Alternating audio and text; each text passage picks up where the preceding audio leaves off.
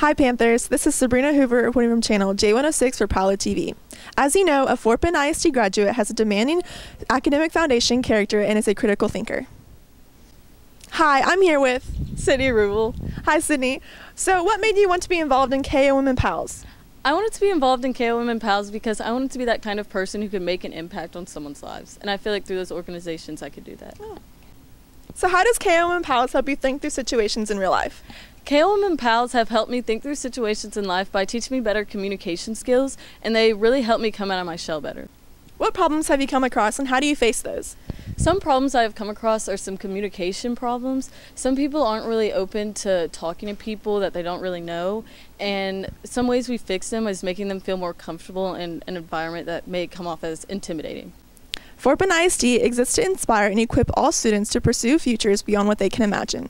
That's all I have for today, Panthers. I'm Sabrina Hoover, reporting from channel J106 for Paolo TV. Have a great day.